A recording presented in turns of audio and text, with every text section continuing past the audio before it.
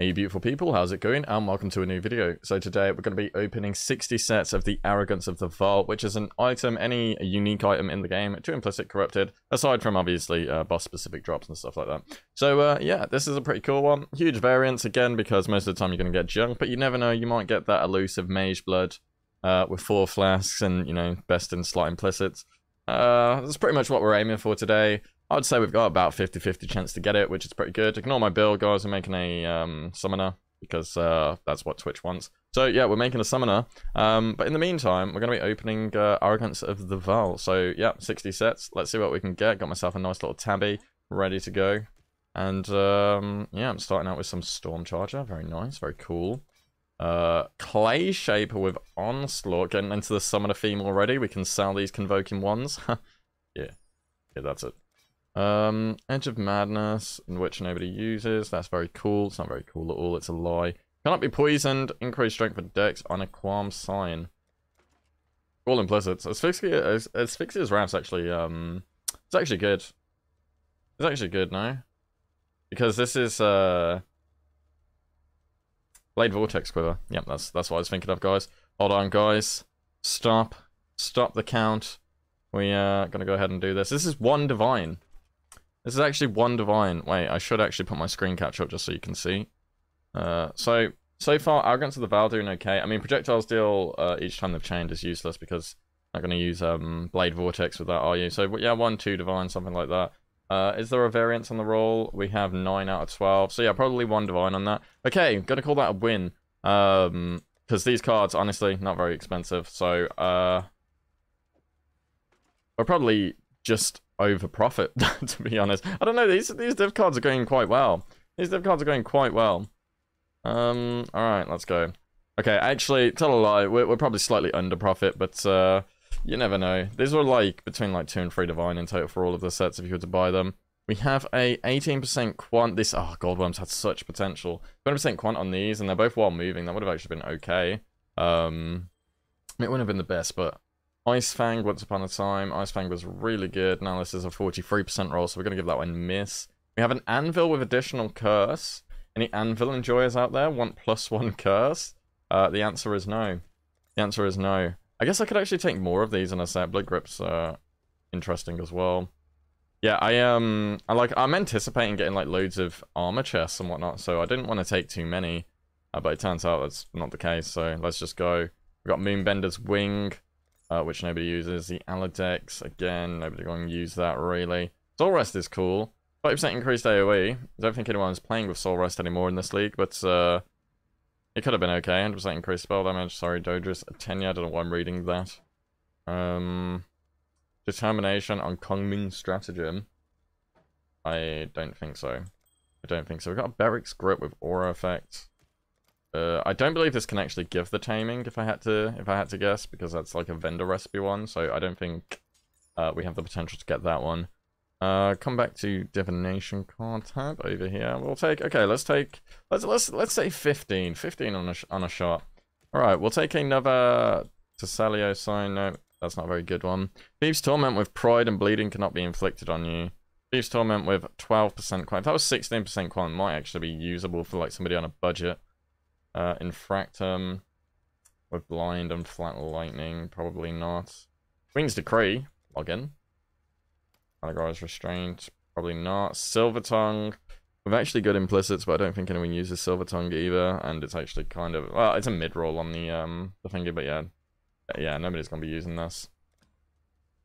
Crown of the Pale King. I mean, you definitely, we haven't seen many duplicates, to my surprise, have we? I mean, there is a lot of items. Oh, the Ghoul's okay. I don't know about those implicits, but the Ghoul could have been okay. +2 cold, burning damage, 100C. I don't think so, just because the +2 cold one's been on there for a while. 8% increase attack speed on some Lactonial Caress, which I guess you could technically use to level up. But probably not going to be the one. Alright, let's go ahead and dump some of these very quickly. It's kind of unlucky. We could have got some good implicits on the Ghoul. And probably would have had a little bit of money there. It's fine, it's fine. These things happen, guys. These things happen. Let's see what else we get. Alright, let's do 10. 10 seems fair. Okay, take this one out. We've got Moon Sorrow with Flat Lightning and Damage Pen Ellie. Actually, Moon Sorrow can be an interesting one, just because it's a nice budget wand. So let's have a look. Damage Pen Ellie, Corrupted, 20C. I'm not really selling myself here, am I? I'm not really selling it. There's a, like, EDPS maybe, 10C. Okay, ignore me, guys. Ignore me. Randus with Rarity and Energy Shield. Obviously, there's an eye level 80, so you won't be able to get Quantity if you were to get a Mage Blood, or something like that. Okay, no. Blood Bond. Don't think so. Restless Ward with Max Life. No. The Oppressor. Now that's a shield. New Boots. Nobody likes to use them, though. Rest in peace, New Boots. Harim Sorrow. Had potential here if it had +1 Frenzy. Drop a minor projectile. Probably not. I mean, these are used in SST. You got 21. No, you don't. You don't have 21. It was all a lie. It was a lie, guys. Don't believe it. Sometimes these trades, they just straight up lie to you. It's a little bit cringe, to be honest with you. Why can't we all be honest and truthful like me all the time? Yep, that's it. That's the one. Right, halfway. Well, over halfway, and we've got like 20 cents left. Just under 20 cents. Advancing Fortress, attack speed, fire damage. No, this is a budget shield for SST. Scorpion's cool, I don't think so. I'm actually very curious to see how many duplicates we've got. So I haven't been keeping track, but I don't think we've had any. Now we have, because I remember getting this one. Never mind, I spoke too soon. Bloodthorn, very cool. Ice Tomb with duration, AoE. Does anyone actually use Ice Tomb? I don't think so. I mean, it's pretty good implicit, so. It's, apparently 55C. There is one. Somebody's also probably handed in the exact same card, got the same result for. Yeah, maybe. Maybe.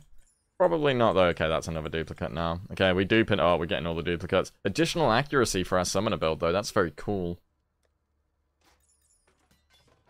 Whisper ASMR stream, anyone? Okay. The final 8. Do-do-do-do.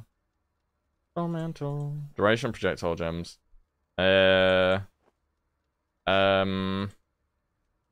Potentially. Actually not. 1 divine, 2 divine. It could be because I'm honestly not a totem enjoyer, but I think you can put like Ice Spear in here and that would work with projectile. Not so sure about duration though. Maybe that's a divine. It's a used chest to say the least, so that could actually potentially sell. Gavron's Pace, I don't think so. Consuming Dart with spell damage and lightning damage.